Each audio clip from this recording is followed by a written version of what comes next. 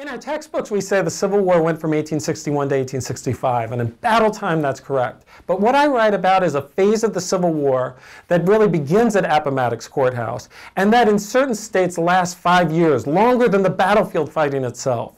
And to think about what it means to think about that period of time, the early stages of Reconstruction, as a part of the Civil War.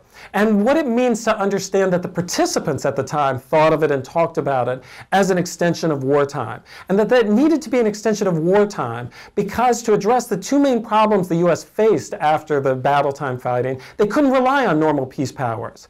To make sure that the rebels didn't rise again and to undercut their organizational structure, and to end slavery for the 2.8 million African Americans still held in slavery in the South at Appomattox, they were going to need to utilize the tools of war for years.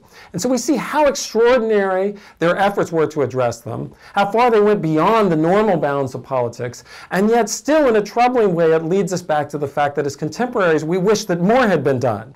And seeing how much had been done, and yet the ways that it still ended up leading to a disappointing outcome, leads us to reflect about the difficulty of creating the kinds of transformative changes that we might wish to see in the past or in the present.